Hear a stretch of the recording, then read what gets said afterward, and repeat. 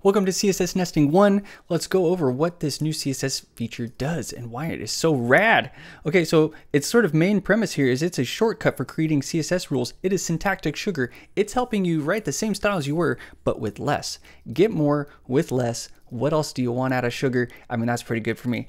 And how does it do that? It does that by putting selectors inside of other selectors. It allows that and allows mixing and matching with ease. So here, if I turn on my controls here and I pause, when this is in the not nesting state, right there, we can see that here's an example that's not using nesting, and this is creating a counter. Creating a counter has 3 parts, and before nesting, we had to scatter the 3 parts across 3 separate selectors that all kind of had some repetition. We had article, article, and article, right? All of these counter properties belong to the scope of article, but we had to sort of repeat our scope in order to get there. Well, that's what's nice about nesting. So if we watch this play out, we'll see it sort of morph into the nesting state. So we saw that the articles were all able to combine up here. We only have to write that once, and we can use this and macro here, which represents the previous one. So it says I'm beginning a new selector, and I want to bring the previous selector as the start of my new selector. So we can and space checked. So we're finding checked children of article. We're looking for .completed class children that are inside of article, and we're giving them a before element that represents the current count of chapters.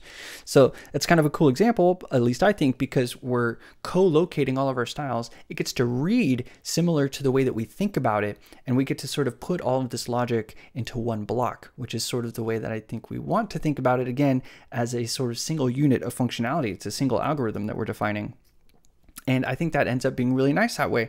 So if we scroll down here, I have a couple of demos that are trying to show the relationship of a DL, a DD, and a DT, and we're going to write a few styles for it really quick. So if I go to definition list and I start going in here and I look at and DT, I can find and give them a color of var grape 5, and now they all have a color of grape 5, and I can look at the DDs and find them and give them a margin inline start of 20 pixels.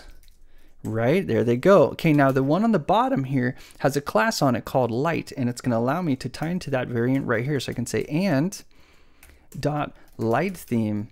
And so why that's interesting is there's no space. I'm targeting a class in addition with the DL, and I can give this one, well, here, let's take these styles here. I guess I didn't need the DT. I was going more for a DD. Here we go. I'll just cut that out, DD, and we'll say color is going to be gray 8. And, oh, we need another background color. Background color var gray 2.